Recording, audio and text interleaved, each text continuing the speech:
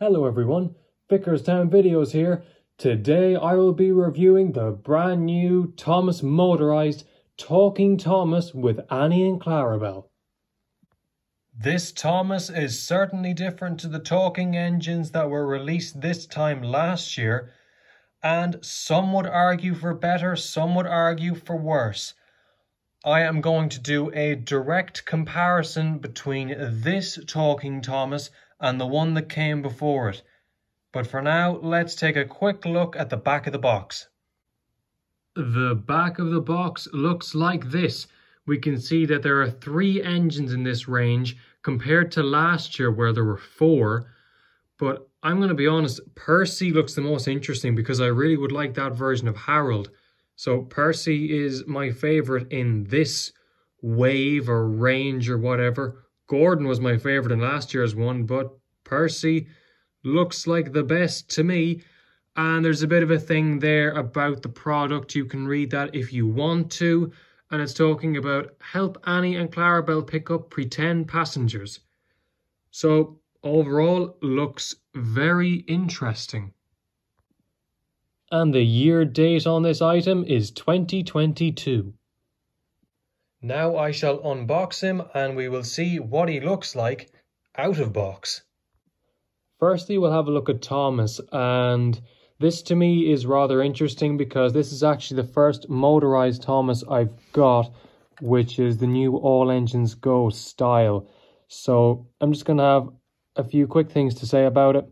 I like how we have that third wheel and it's very defined. It's made of plastic. I know at the end of Trackmaster Revolution it was kind of turning into a sticker. I wasn't very fond of that, so I'm very glad that it's gone back to an actual plastic wheel.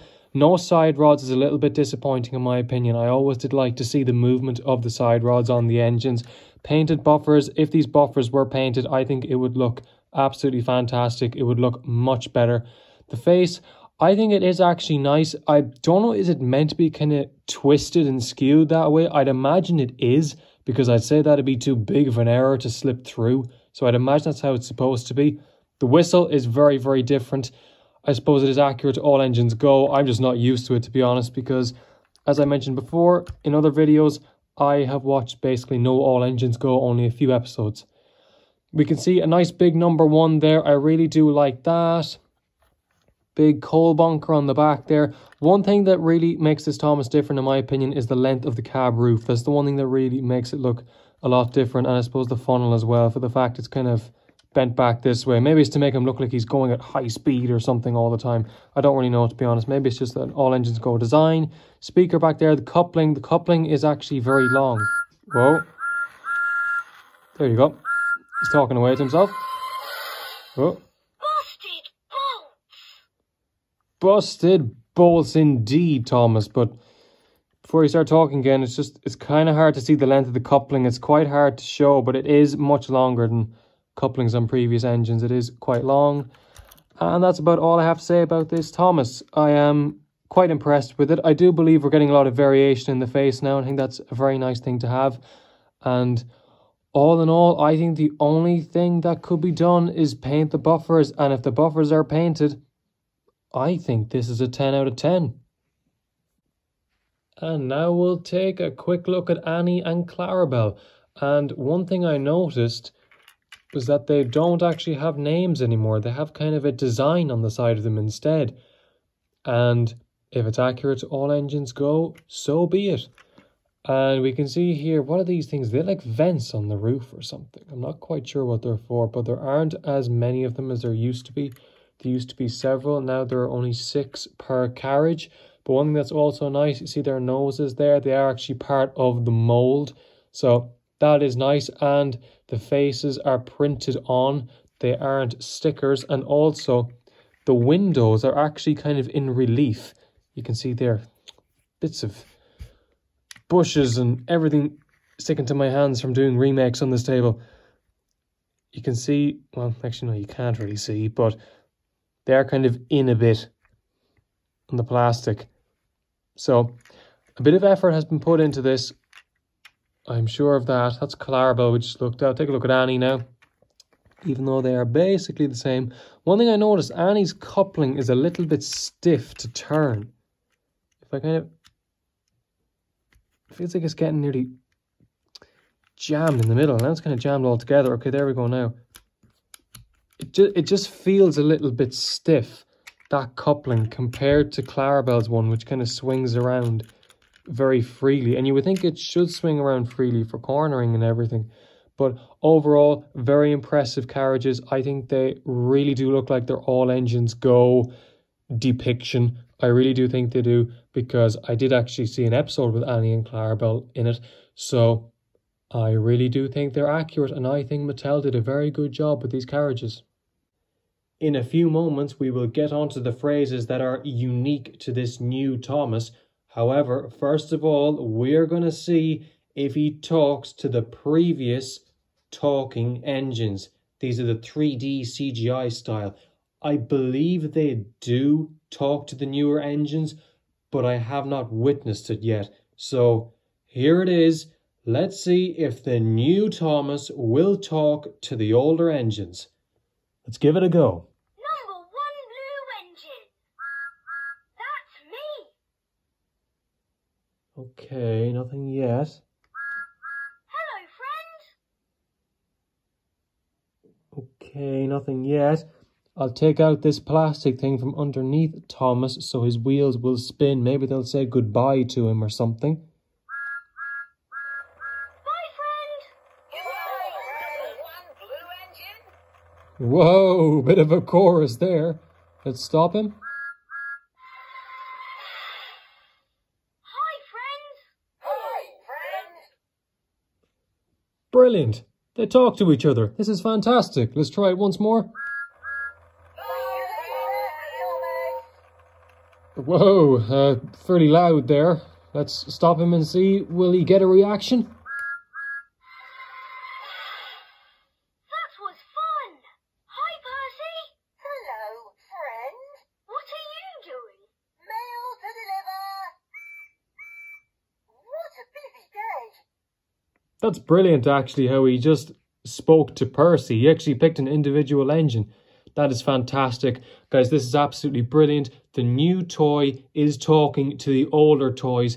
This is brilliant. This is so important with these new engines. And I am very, very happy that the new Thomas is talking to all the older talking engines that I own. And now we'll see what phrases this Thomas has without talking to any of the other engines. Let's see.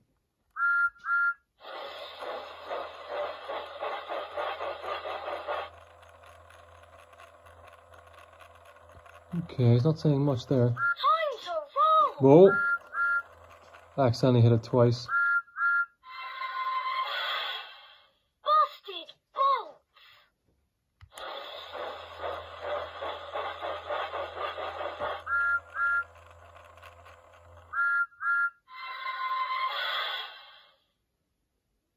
Here comes Thomas.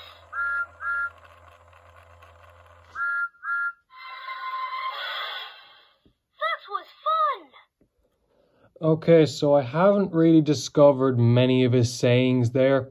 However, I'm sure you will discover more when you have him running around a loop of track.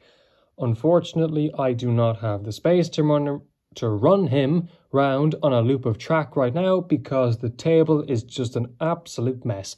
So maybe in a future video I will make a layout of Trackmaster Revolution track and have the older and newer style engines going about their business and see will they have conversations with each other while in motion. But for now, I think we'll just leave it at that because I don't really know how to discover any more of his phrases. Sorry. And typical. As I was editing this video, I realised I never did the comparison between the new Thomas and the older style Thomas. What's going on there? Completely slipped my mind. Anyway, we'll look at them now. And we can see here, big height difference there, big height difference. So the new style Thomas might have a few problems on the old sets. It might, I don't know, the old Thomas should work on the new sets though. Well, you would think, wouldn't you? We will hope. The tab on the back is a different colour. It looks like he's stocked up on a bit more coal than the older style Thomas. That side, basically the same as the other side. Nice big number 1 on both of them. I really like that. I think it's good that it's nice and big and bold and defined and all those fancy words. I noticed there isn't any black paint there though, like there is in the older Thomas. See it there? And big difference up the front with the face.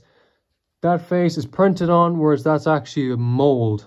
So there are a fair few differences with these Thomases, but I mean, they're just minor enough, really.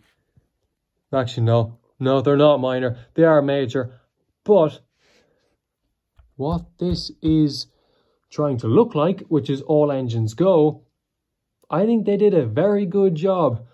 Put it this way, I think this is more accurate to all engines go than this is to 3D CGI Thomas.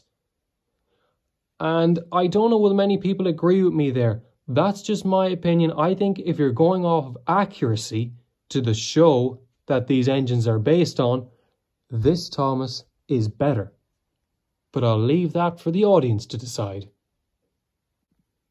And that's going to do it for this video. I think we'll wrap it up there because I'm pretty sure I've said everything I wanted to say about this new Thomas. And hopefully by watching this video, you can decide whether you would like to purchase this Thomas or whether you think this one just isn't for you.